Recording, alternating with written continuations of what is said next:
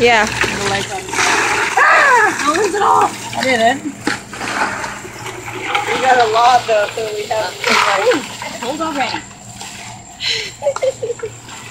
Oh my god. more ice than there is water. I don't have to talk to it. Oh! I felt it beforehand. That was really tough. I don't want these buckets. I'm just kidding. I'll take this bucket. I'm brave. It's the coldest. Do we need to put more water in it?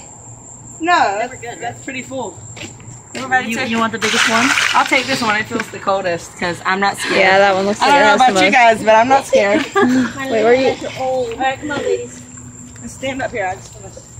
You guys calling anybody out in it? I am. I'm gonna recall some people.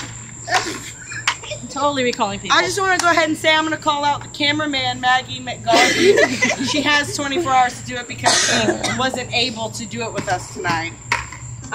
It's the ALS Ice Bucket Challenge. If you would like to know more about ALS, you can go to alsa.org, and we'll also put a link in the description where you can donate if you're called out and you do it, because you still have to donate even if you do it. Okay. Jen and Holly. I nominate. I challenge Jess. I told you I was challenging you. And I challenge. That's it.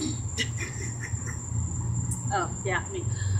Challenging Kini Irizarry, Jessica Martinez, Fanny Penna, Rich Forrester, Greg Duncan, Michelle Duncan, and Mike Lauber. I want to add in there Monique Laporte. 24 hours, you guys. Are we doing this, sir? Yeah, she's... Wait.